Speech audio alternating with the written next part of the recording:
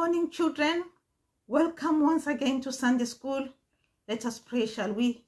Father, we thank you for bringing us to Sunday School once again. Thank you, God, for you are the only living, true God. Be with us as we learn these lessons. Write them in the fleshy table of our hearts, and we will praise you forevermore. For we pray in Jesus' name. Amen. We shall listen to our friend reciting the memory verse. The God that answereth by fire, let him be God. 1 Kings chapter 18, verse 24.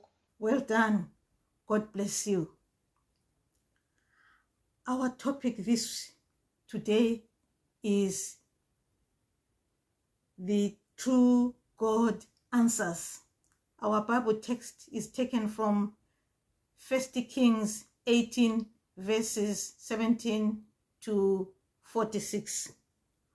We will read the selected verses 17, verses 24, and verse 39.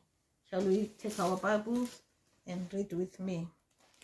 1 King 18, verse 17. And it came to pass, when Ahab saw Elijah, that Ahab said unto him, Art thou he that troubleth Israel? 24. And call ye on the name of your gods, and I will call on the name of the Lord. And the God that answereth by fire, let him be God. And all the people answered and said, It is well spoken. Verse 39. And when all the people saw it, they fell on their faces, and they said, The Lord, he is the God. The Lord, he is the God. We'll put our Bible on the side for now. Children, I've got this figure with me. Can you see it?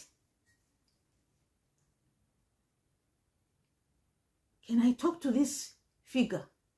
It's a bird, of course. Can I talk to it and it will talk back to me? No. Can I pray to it and it will answer my prayers? No way.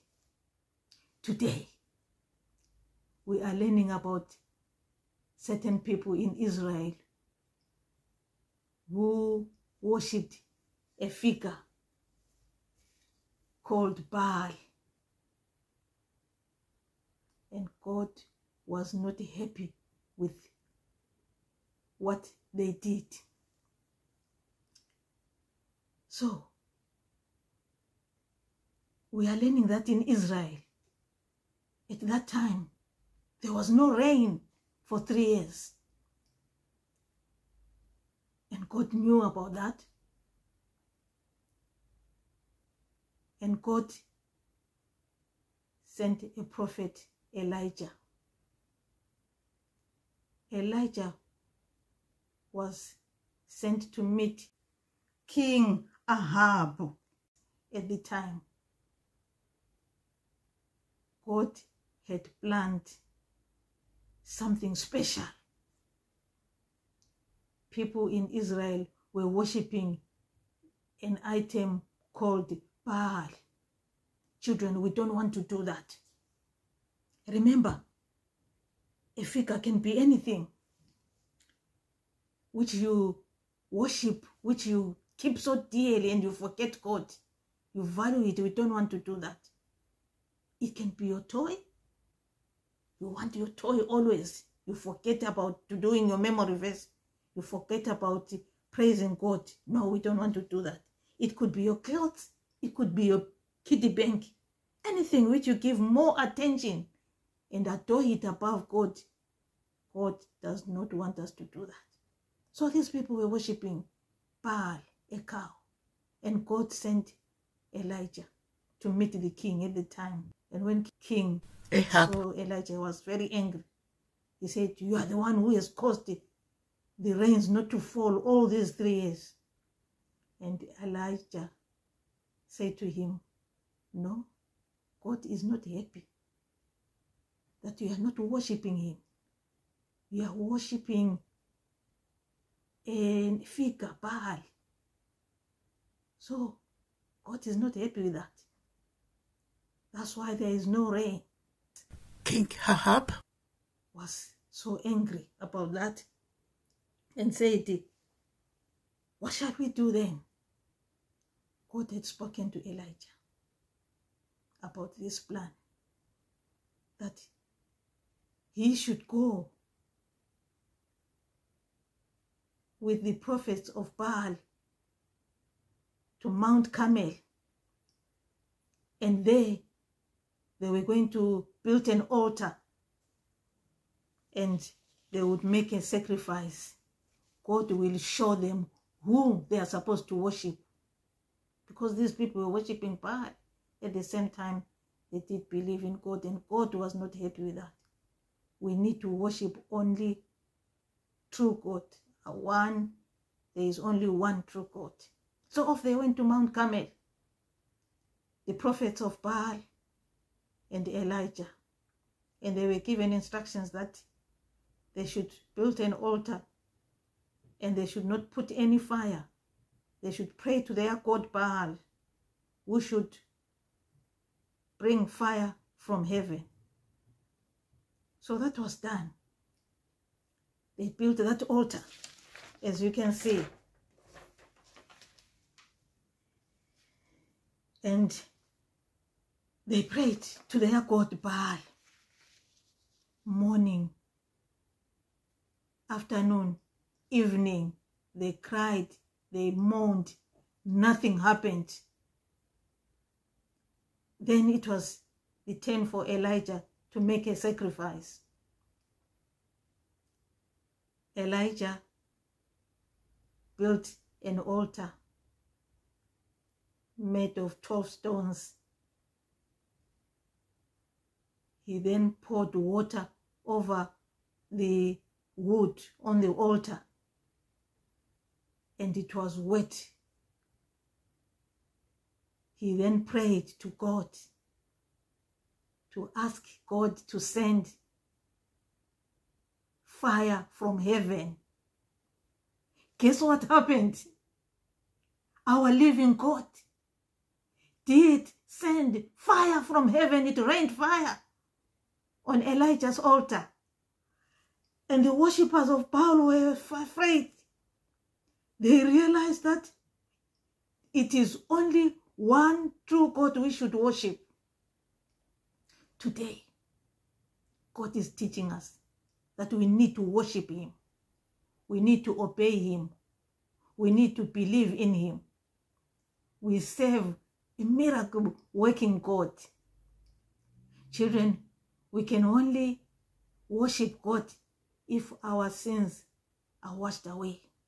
So today we want to ask God to wash those naughty things from our heart, so that when we pray to him, miracles will happen. God will answer our prayers. God will heal us when we are sick. God will protect us, because he is a living God. Our statement reads, I worship a living God.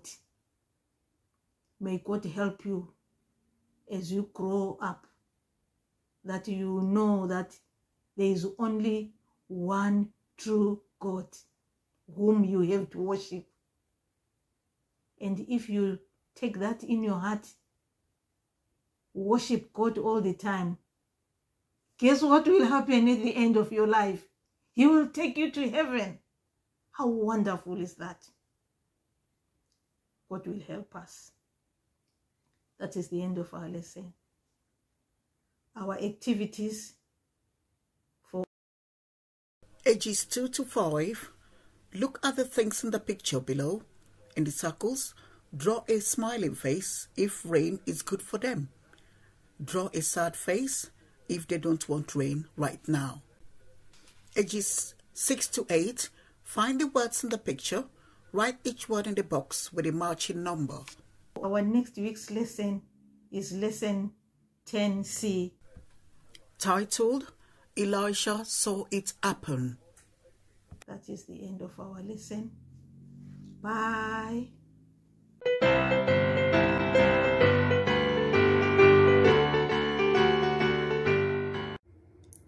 Good morning once again, boys and girls, and you're all welcome once again to the answer class for this morning.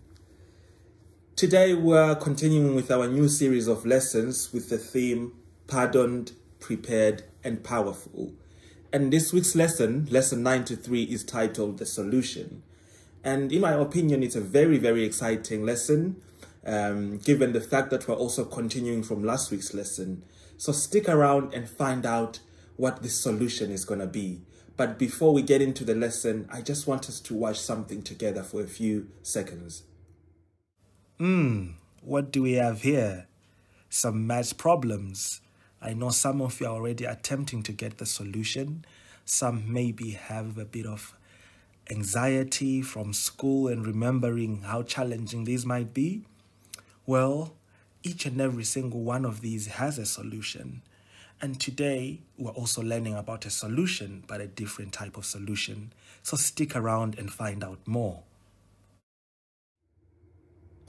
Well, we're going to take a few moments to read our text and search the scriptures and see what the Word of God says about what we're learning about today.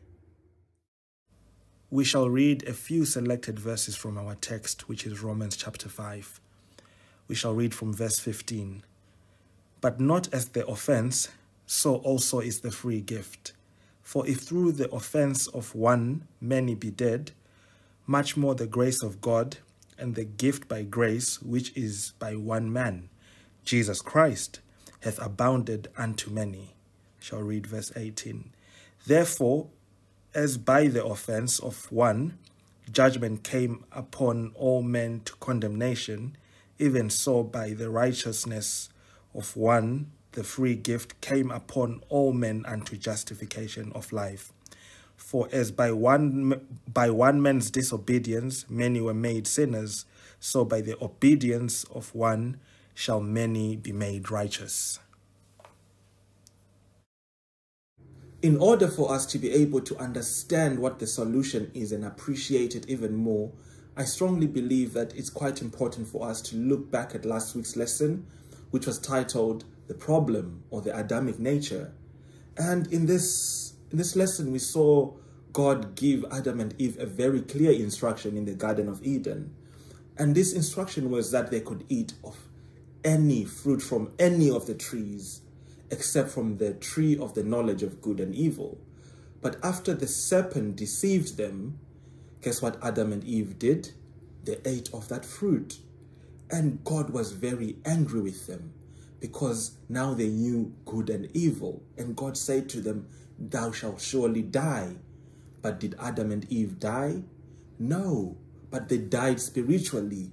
Their disobedience severed the relationship between God and man. It separated God from man. And this was a very, very, very disappointing thing for humanity. God was so upset, he cursed the earth, and then he chased Adam and Eve out of the garden. And the problem was that Adam and Eve brought sin into the world. Sin then became that problem that God hated so much, to the point that he took drastic measures. But as much as God hated sin, God loved us more. His undying love for us, so that God found a solution to reconcile us back. And in this solution, God sent his only begotten Son, Jesus Christ, to come and redeem us. And some of you might be wondering, redeem.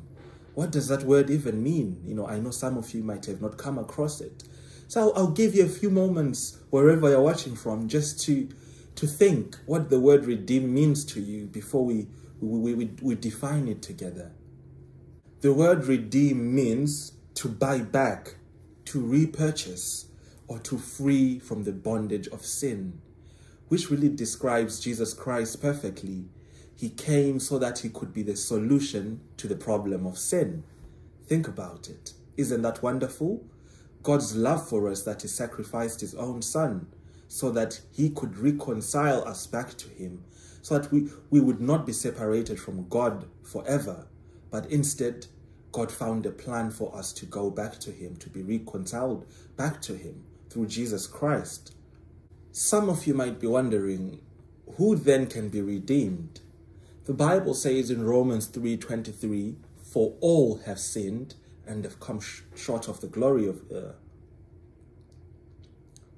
Some of you might be wondering, who then can be redeemed? Well, the Bible says in Romans 3:23, for all have sinned and come short of the glory of God. The Bible doesn't say some, it says all have sinned. And this really shows that anyone born of woman has that Adamic nature. And just to remind each other, just think of it this way. Who taught babies how to throw tantrums? When babies get upset and they try to slap the mom or they try to kick, who taught them how to do that? No one. It's just in them. It's how they are born. It's just that Adamic nature that is just manifesting itself physically. And this is why it's important for us to seek Christ. This is why it's important for us to have our sins forgiven, to seek this solution to that sin problem. And you might be wondering, oh, I've been a well-behaved kid.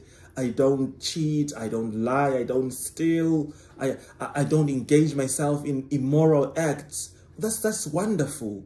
But that doesn't absolve you of sin. Whether you like it or not, you are still prone to committing sin because you've not yet been cleansed. You've not yet been redeemed. So it's not by our good deeds that we'll be able to be sin-free.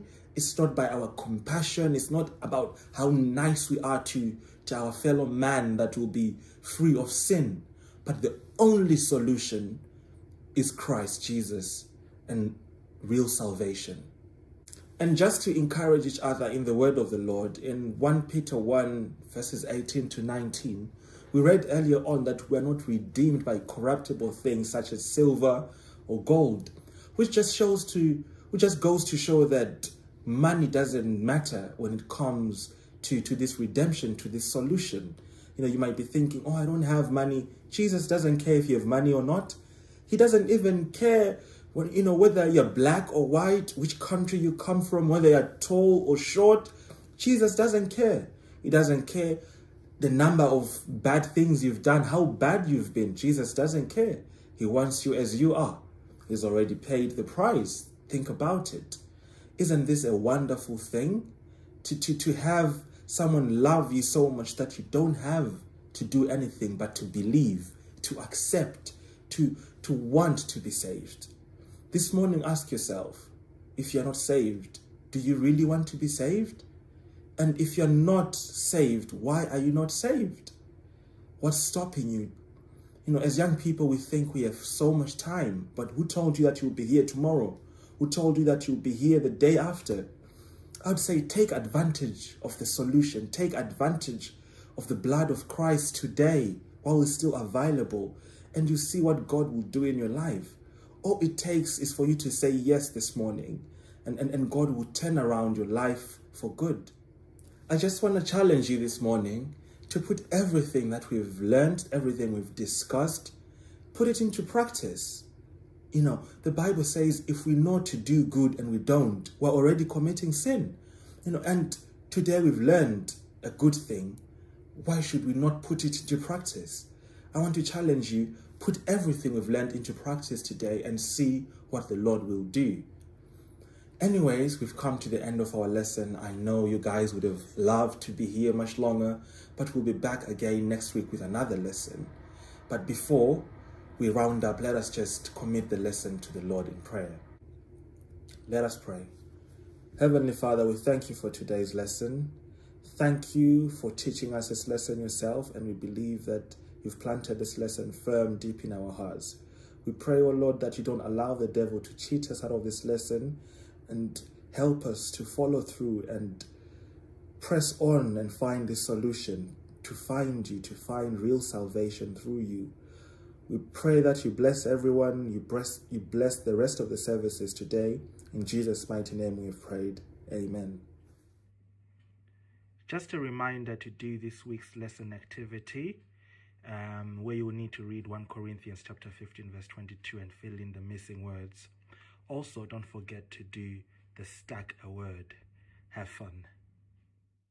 Next week we'll be studying lesson 94 titled Convinced of Sin.